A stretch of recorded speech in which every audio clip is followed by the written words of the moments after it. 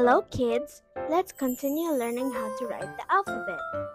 We are going to write the uppercase F.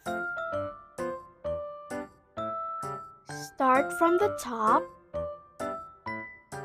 and then you go straight down and go back to the top and go right. Then go to the middle and do the same thing. Go to the right. Now we're going to go to the lowercase f.